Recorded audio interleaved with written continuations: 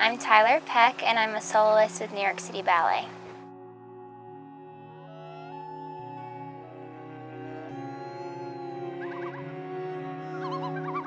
Well, I grew up in my mom owns a dance studio in Bakersfield, California. And so pretty much like as soon as I could walk, I was taking classes with her. And I was mostly into jazz, and I did ballet because she made me. You know, she was like, you're not going to be a good jazz dancer unless you have your ballet technique. So I just did it because I had to.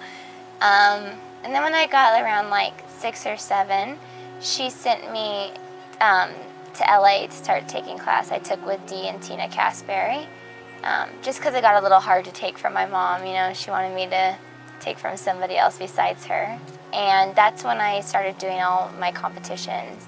You know, I would do Showbiz and Star Power and Showstoppers, and I just kind of did that for a couple of years, actually a lot of years. And then when I was 11, I flew to New York to audition for The Music Man because I had done like commercials and a couple movies in LA, and so they just sent me to New York to audition, and I got it.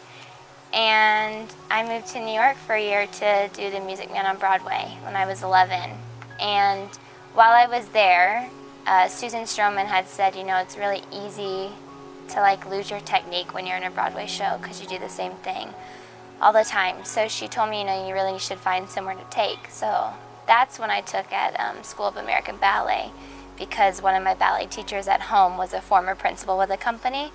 And so she had already told me, you know, you should take there. And it really wasn't until I went to SAB that I started to really love ballet. I had never really thought of that as the kind of career I wanted to have.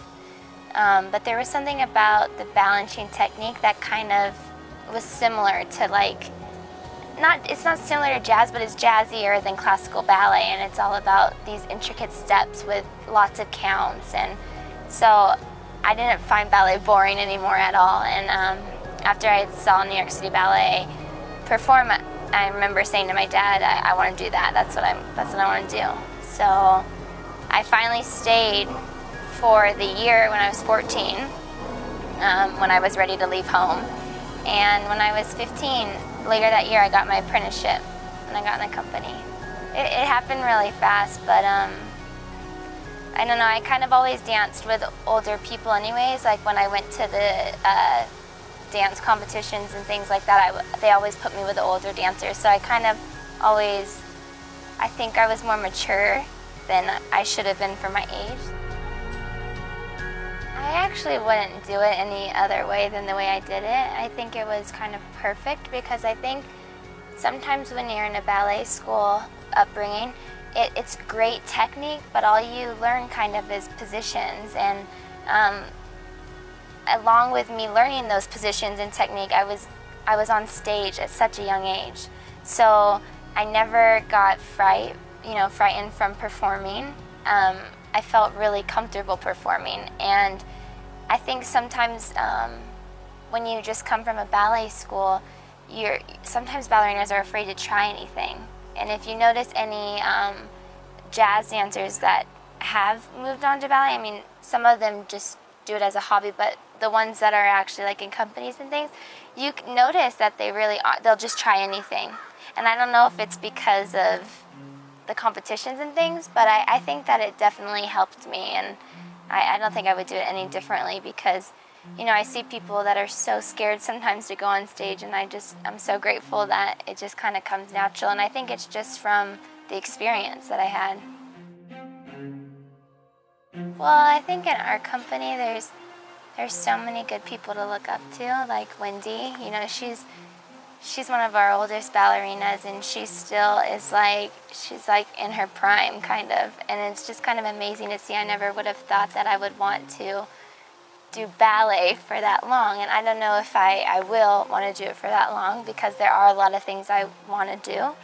But, you know, I still have goals I want to reach in New York City Ballet. Like, I want to become a principal one day, and I'm not. So there's still a lot of things to look up to. And I don't feel like I've reached my potential at all. Like, you know, I've just always never felt like I just work really hard. I like enjoy it. And I think there is a part of me that after I dance and I can no longer dance, I want to like go back to doing like movies and things like that and acting. But I wanted to dance as long as I could while I was young, because you know you can do the acting or Broadway when you're older, and you can't always do, you know, your body can't really always handle dance for so long. Just because I did come from that jazz background, classical ballet, that makes me nervous. When I have to wear a tutu, that's a lot more nerve-wracking for me than doing a contemporary ballet, or you know, one of those Balanchine abstract ballets with just lots of counts and it's kind of, you know, jazzy and there's movement.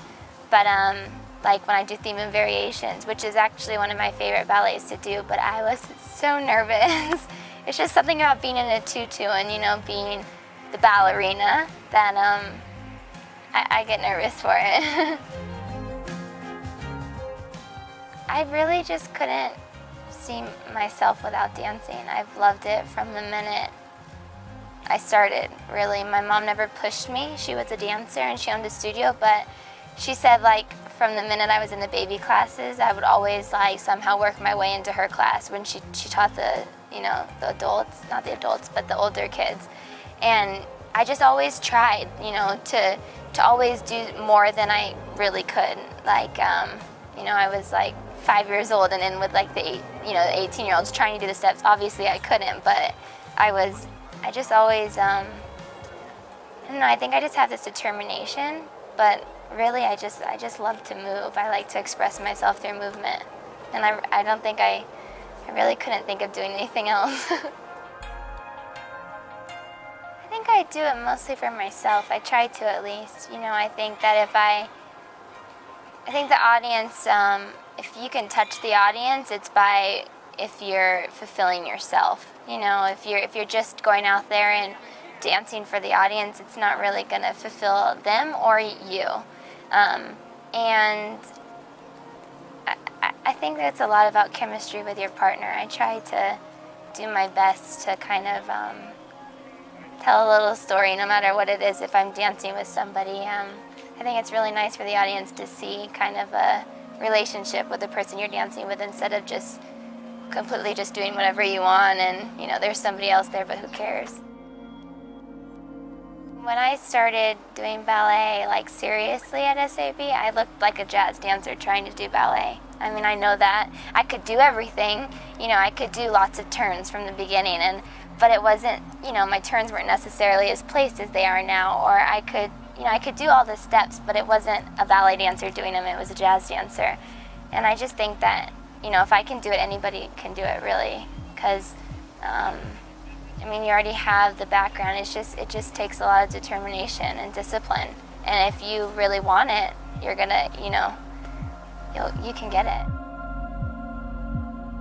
I actually think it helped in a way, you know, like I don't think I was always right for a part. Sometimes when they would throw me into it, I would be like, this is for like a really established ballerina, and I am not really established ballerina, but you know, that's what helps somebody grow. And I think that that's kind of what Peter and, you know, some of the ballet masters do. They put you out in things and they give you, you know, opportunities to see if you can rise to the occasion. And if they didn't give you those opportunities and chances, I don't really see how you can grow as a dancer if you just do things that you're comfortable with all the time. Of course, I'm still like, my love for like contemporary and jazz is like always in me. I always see people doing it and I'm like, oh my God, I miss it so much. And so, you know, New York City Ballet is a great company for me just because I do get to do, you know, anytime a contemporary choreographer comes in, I do get to do a lot of their ballets, and that's the best part. But we don't do a lot, you know, and I think the most ideal thing for me would be a company that does a lot of contemporary and a lot of, you know, classical. And, you know, just to kind of see them intermix a little bit instead of just having like ballet companies and contemporary companies. Ballet's been such a, you know, it's been done like this for so many years, so I don't know if, you know, the audiences that come to see ballet would really, you know, love to see, you know, they might want to, contemporary audiences might want to just see contemporary and ballet audiences, but for a dancer, it's nice to have a mix. Wendy was like one of the very first people that spoke to me on my first day of class. She probably doesn't even remember, but I remember because I was a little apprentice and I was like, oh my God, where am I going to stand at bar? And I think she could tell I was like a little lost, and you know, she was like, if you need anything, just come and ask me, and I'll be happy to, you know, give you the ropes. And I was just like, this is like the biggest principal in our company, and she was like the nicest person. And that's what you find in that company, is actually the nicest people in New York City Ballet are the ones that are on top. And you don't expect that it's going to be like that. You know, you expect that the people that are with you and going through the same things are going to be, but really, you know, everybody just, all the principals in City Ballet, they really help you, and they want you to succeed. So in the end, everybody in a ballet company is eventually trying to become a principal. I mean, that's just what you want to do when you get into the company. So I don't know if it's just because everybody is going for the same goal or what, but or maybe it's just because they have more experiences and they know what it's like when they were a apprentice. You know, they know how it is to go through the ranks. I don't really know what it is, I guess. I'll find out.